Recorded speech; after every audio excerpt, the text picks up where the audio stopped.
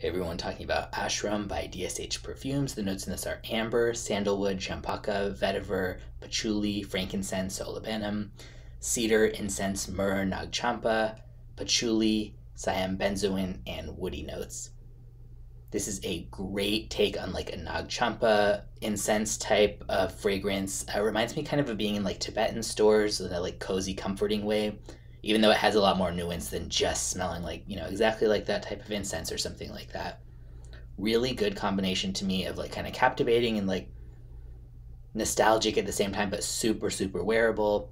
This is the type of scent I'll probably buy another decant of just to have to be able to smell from time to time because it's just like relaxing. It feels nostalgic to me, maybe from growing up in Berkeley and being around so many Tibetan shops. But wow, yeah, I just really, really like this. Very wearable incense, but not the kind where it just smells like smoke and it doesn't smell like incense at all. So it's kind of like a good meet in the middle in that sense.